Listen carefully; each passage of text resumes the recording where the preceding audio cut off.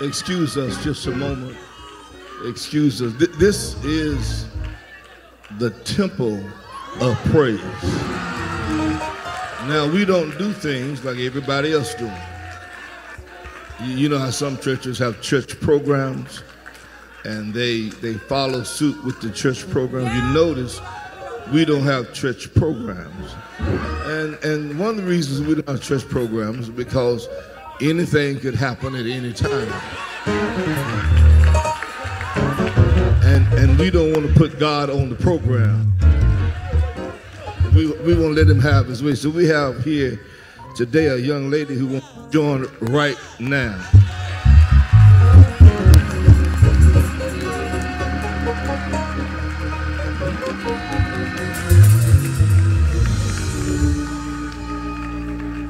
This young lady, her name is Sania, and she's come to join and part of this ministry. Not only that, what I want to do, seeing how that she opened the doors of the church, there might be somebody else in here who want to join right now. Amen.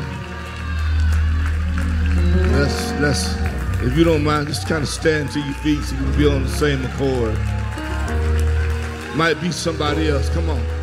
Come on.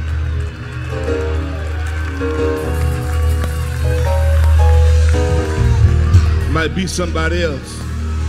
Might be somebody.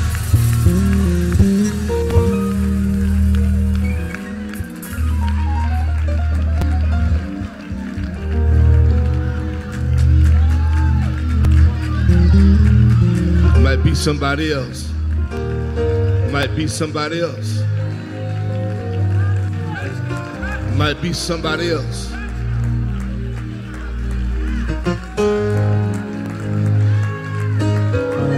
Oftentimes, you know, we are so attached to certain methods and the way certain things go.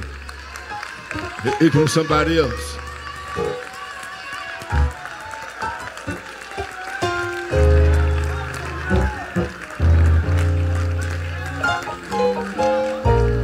Somebody asked me, they asked me the question they said, Bishop, a lot of young people or millennials join your church.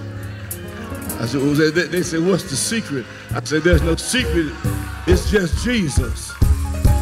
Here comes somebody else.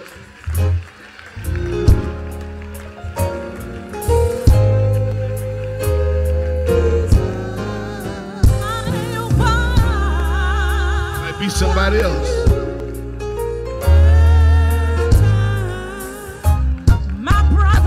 Just in case you forgot, the reason we have church is so the people can be educated and evangelized and saved. That's why we come to church. So we know how to win the world for Jesus Christ. That's what it's about. There might be somebody else that want to change your whole life.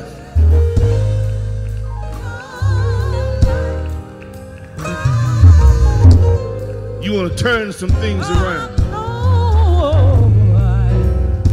He's gonna take good care of you. God bless you. You can rise it. Take those that have come. Somebody help me glorify God for what he's done.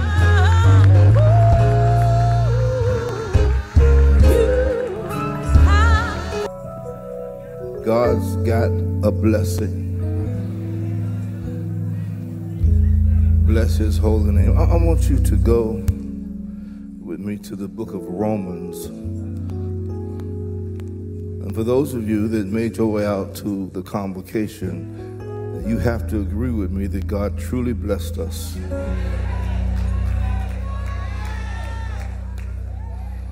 Absolutely. Bishop Owens, Bishop Peebles, the Lord really blessed us tremendously. We are praying about and talking, and we'll be talking to Bishop Peebles about us coming together and having a conference. I believe that that's going to be world changing. I noticed the intensity of the praise when the two churches came together. It was powerful, and to hear a portion of his story, I heard much more than he said, but we're going to get him to come back just to testify and talk about what that whole experience was like. As you know, we had been in prayer with them, knowing that God had his hands on him. Romans 12.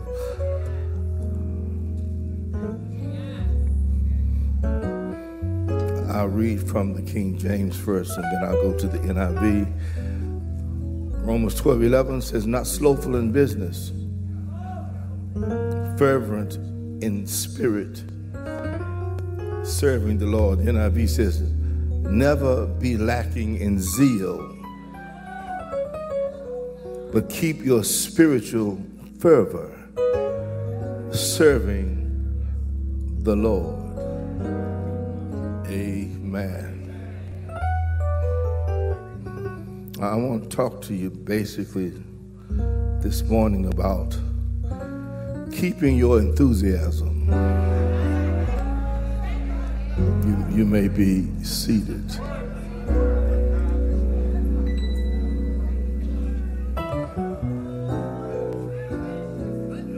Keeping your enthusiasm. I've had opportunities. I'm so thankful. And I remember when I first started preaching, I would oftentimes preach from the Word of God. I didn't have a lot of experiences to couple or to attach to the Word.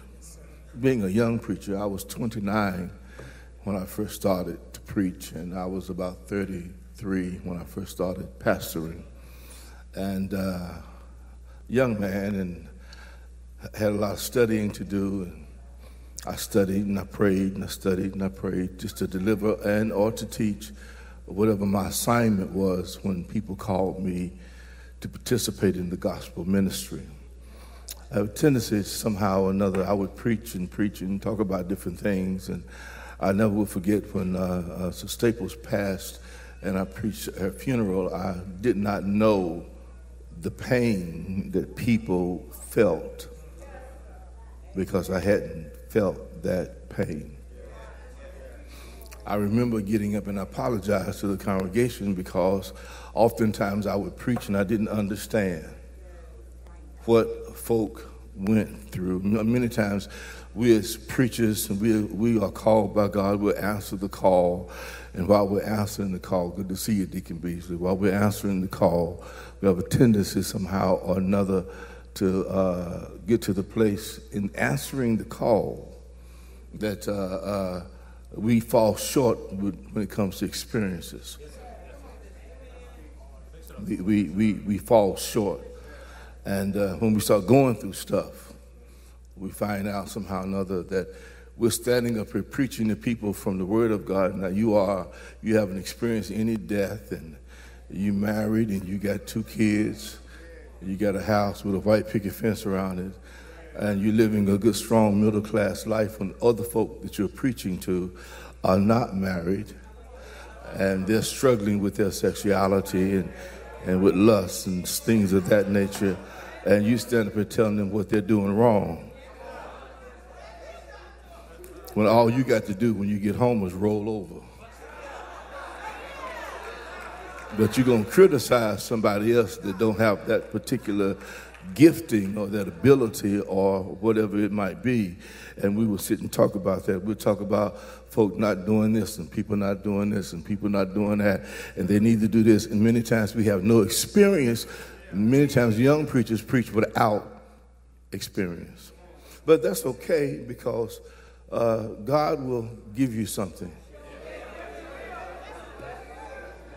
to preach about. He'll let you walk through it. He'll let you feel it. He'll let you mess up. He'll make you fall on your knees. He'll make you cry out to God. And you'll feel about this big coming to the pulpit. Not as though you're coming to somehow or another display your gifts and to display your talents and display your anointing. Because let me share something with you. Sometimes you can come to a church such as this church, which is anointed by itself. Sometimes you have more anointing in the pew than you have in the pulpit. See but see, when you come to a ministry like this that's been through what we've been through, it's not your anointing that can set the church on fire. It's the anointing in the pews. See, and we've learned how to help you preach because we know you're just getting started. We don't want you to fail. So we don't sit down on you, and you know, down in the country, you could almost tell when you're kind of losing ground while you're preaching, and one of them old mothers in the church will shout at you and tell you something, and they'll be praying for you while they be telling you to go head on, you know, all of those particular coded messages telling you to keep on preaching and don't give up and don't quit, but just keep on, because sometimes a go-ahead preacher or a preacher is a code. And it's not that easy, not that difficult to discern, because if they tell you to preach preaching, maybe you ain't preaching. But then you begin to have experiences where you don't need nobody to tell you to preach. You don't need anyone to push you because you're standing on ground that's unshakable. But during that time, during the situations where you're going through stuff, you have to learn how to maintain a certain presentation as a minister. I want you to understand this, because you preach while you're walking. You preach in your good morning, because people need to know that there is a God, and no matter what goes on, there is a God, and that God will take care of them. So you have to, it's not being fake, it's being confident in your tomorrow.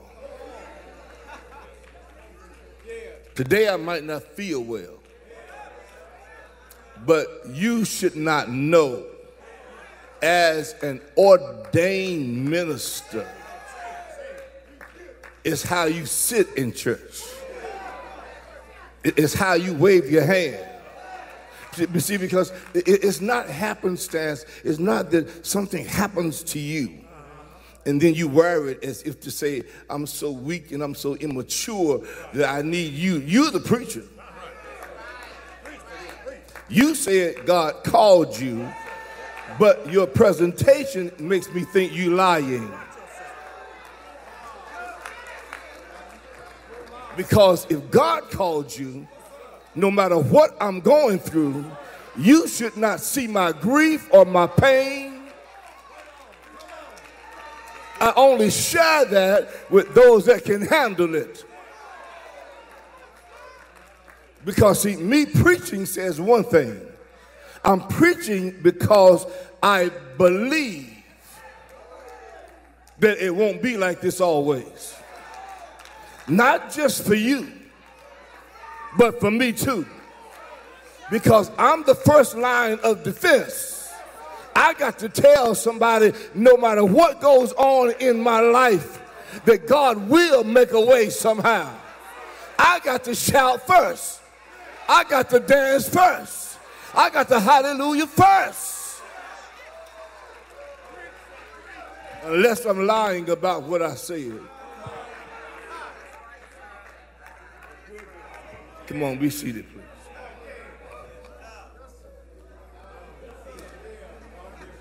The word enthusiasm comes from the Latin word, also the Greek word, it's a symbol of the Latin word, entheos.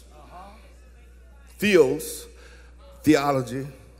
theology, theos means God. In means in. In theos, in God.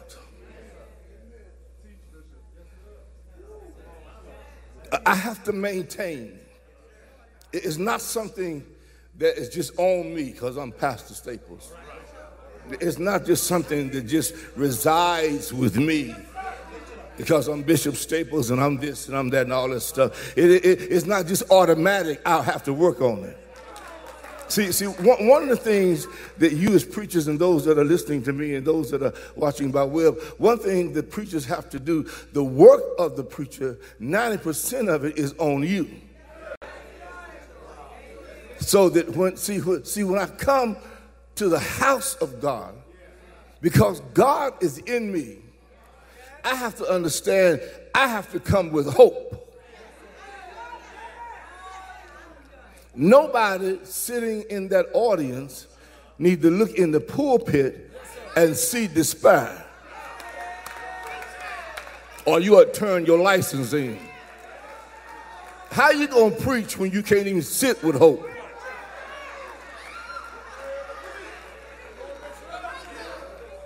You can't sit like everything gonna be all right.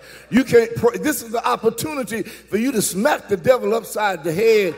And although I had a bad day yesterday, I'm gonna give God praise today because my situation would never be like this always. It won't be like this.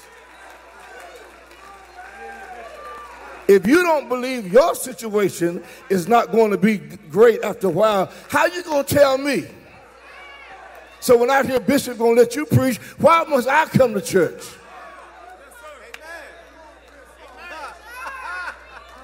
When I know you scheduled to preach and you sitting up here like the world coming to an end, I don't want to hear that.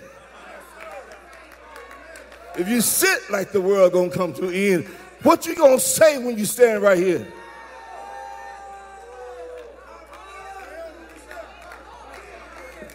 And it's not, come on, be seated, please. It's not that you come in here and because you're saved and you get the Holy Ghost, that all of a sudden something just going to fall and drape on you. Joy just going, whoo. Glory to God, glory to God, glory to God. And then, you know, while the Spirit of God just going to make you have joy for about 35 minutes.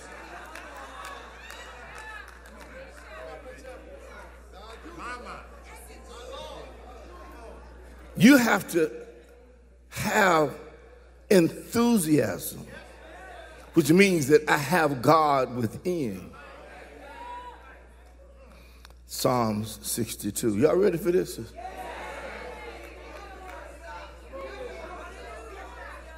See, the thing about it is I'm responsible for you all. See, when I stand before God, I stand for myself, and then I stand for what I've done with my call. I want there to be a section in heaven who's come to Christ and lived this life adequately and successfully because of the ministry God gave me.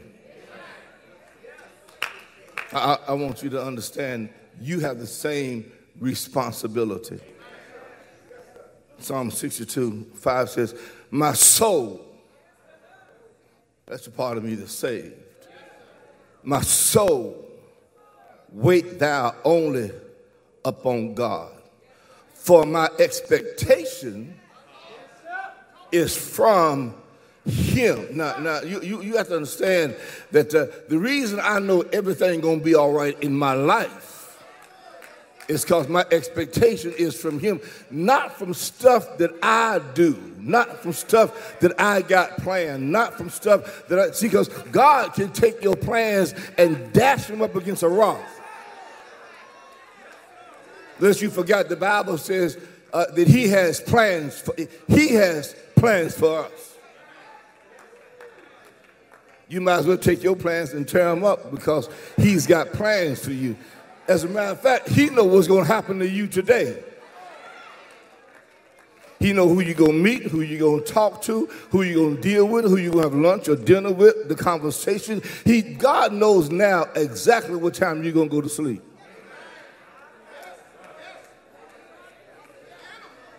So you need to do like the old folks say, Lord, Lord, have your way.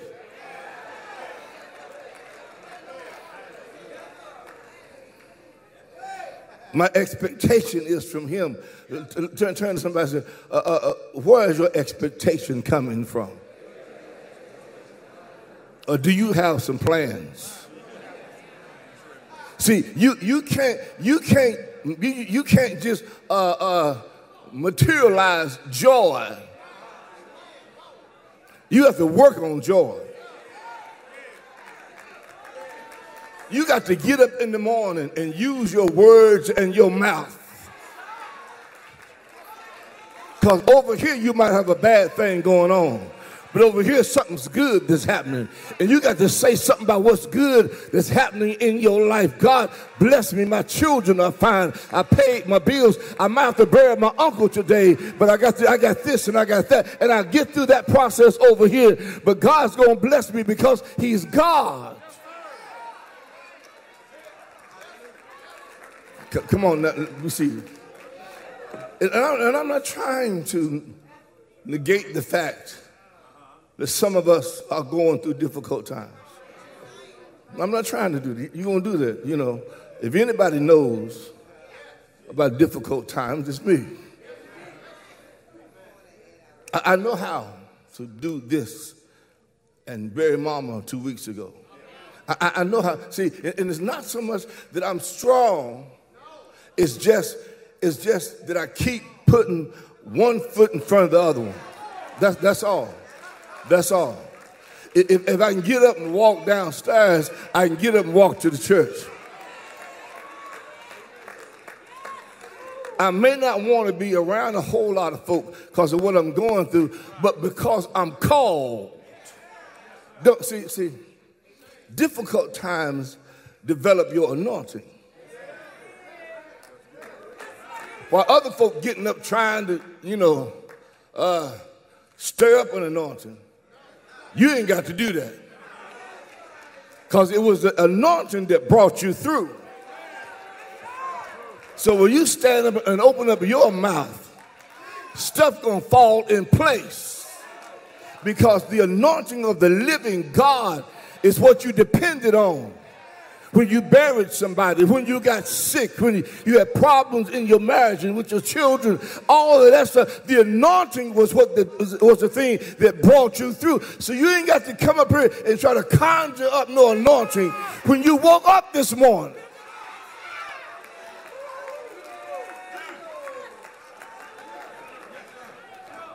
He was all over you. Secondly, realize that God is your salvation, your glory, the rock of your strength. He's your refuge. Trust in him at all times.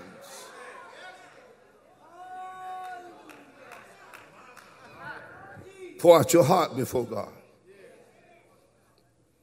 Tell him about it. I must tell Jesus. Tell him about it. All of my troubles.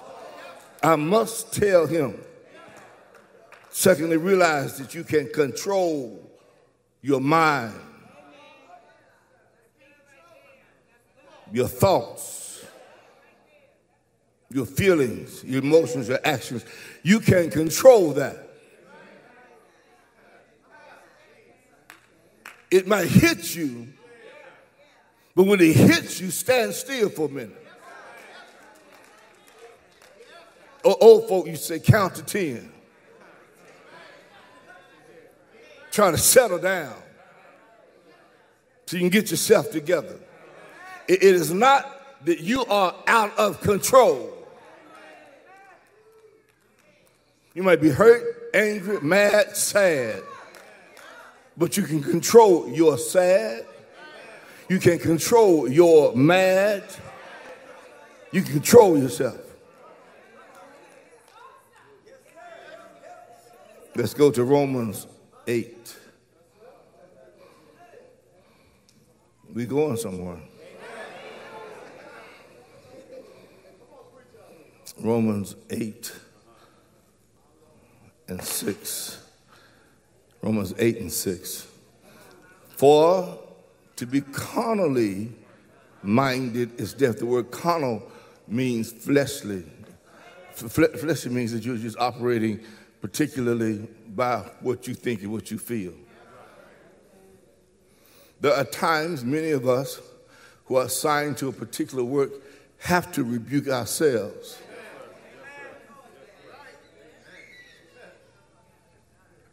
We have to maintain that joy, that happiness. And I'm talking to those of us who are Christians. We have to maintain that. Those of us who are elevated in even higher positions, who are ministers or elders or pastors or bishops or archbishops or whatever folk call themselves nowadays, you have to, when you throw your title out there, you're throwing your level of control.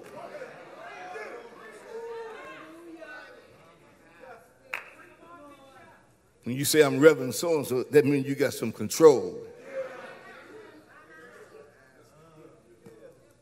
That means that you can handle some things. This whole aspect of those of us who are spiritual, waiting on the Holy Ghost to fall on us before we kill somebody. The Holy Ghost ain't gonna fall on you before you kill. You got to stop yourself.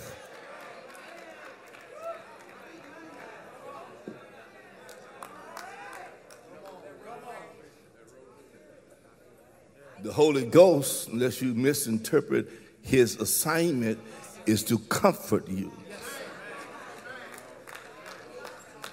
That's why you can't never talk about how alone and lonely you are and say you have the Holy Ghost.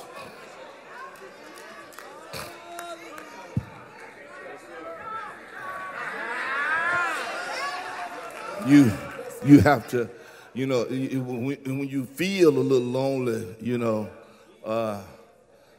don't go in the house and extend or emphasize the loneliness by putting on Luther Vandross. You're going to be shown up lonely when Luther get through talking to you.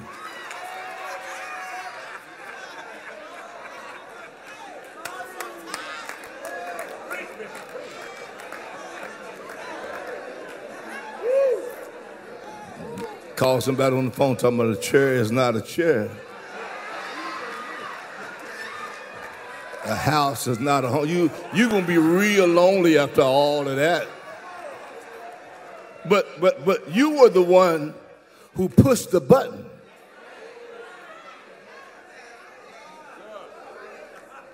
They got apps on your phone where you ain't even got to read the Bible. It'll read for itself. You can just put the app and you hear somebody else reading through that. And if you do have the Spirit of God, by the time you get through listening to what the Scripture says about different things, all that stuff will evaporate from you.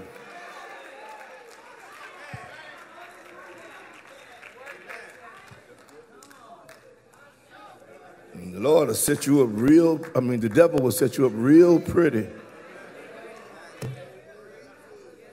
He'll set you up. You lonely, and you doing this, and you da da da, and you start putting on Luther, and one of them old boyfriends are called Just at the Right Time. You know, the one you liked, you really liked. You liked in certain ways. You know, the one you really liked in certain ways. Will call you at the right time.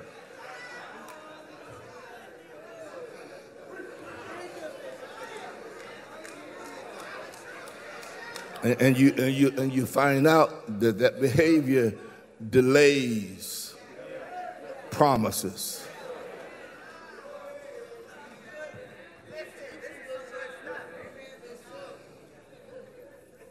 Romans 15. I'm almost done.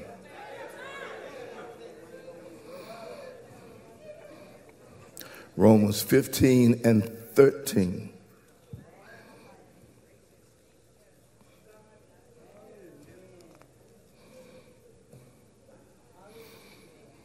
15 and 13 says, now the God of hope fill you with all joy and peace in, watch this, in believing. In believing. That you may abound in hope through the power of the Holy Ghost. In other words, I have to believe that everything is going to be all right.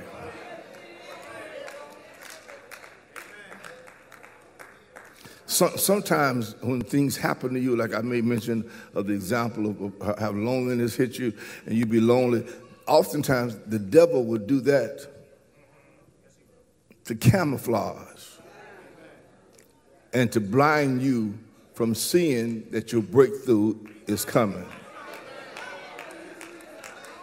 You didn't spend the evening being lonely, but that was the evening that was a sign for your breakthrough. Because you control yourself, you went into a different direction.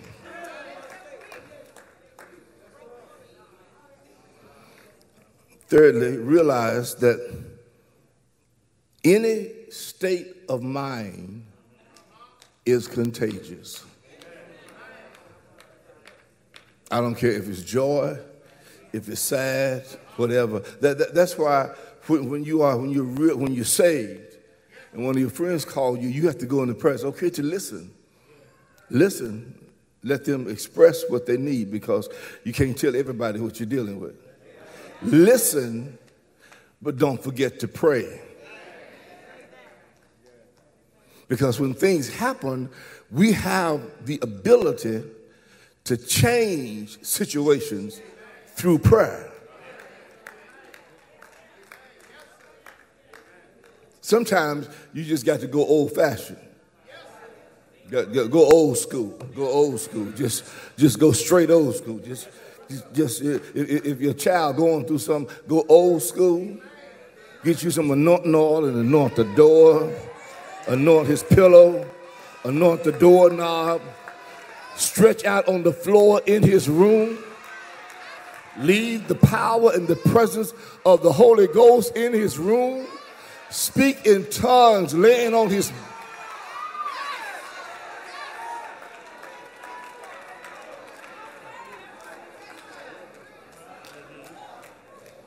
Sometimes you just got to go old school. Tell your neighbor you got to go old school sometimes.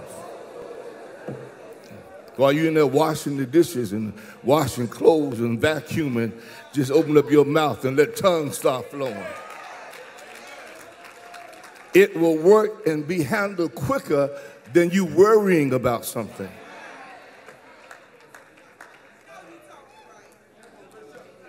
Let me hurry to a close.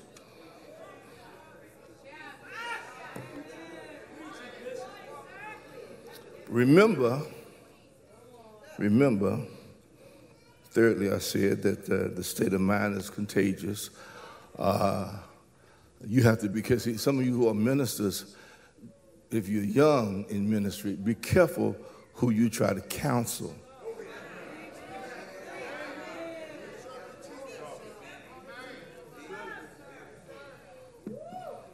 Because you call yourself trying to counsel somebody, and somebody have their eye on you.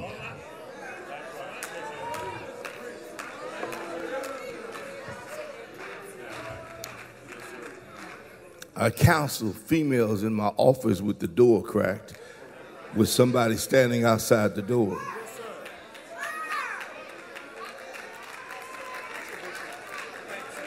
See, you have to be cautious because it could be somebody, you know, that may like you, whether it's male or female.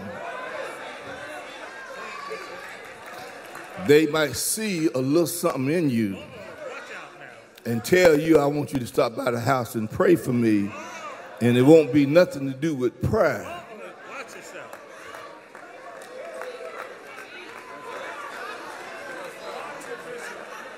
And you've been preaching for a year and you think I can handle it, but you can't handle it just because your trial sermon was off the chain. That don't mean that you're strong. It means you're talented and gifted. And some people They don't do it on purpose. It's the thing that's in them that comes after you to try to destroy you. You could be a rising star in ministry, and before 2 years come, you didn't stop preaching and stop going to church because you think somebody's going to find out about your activities.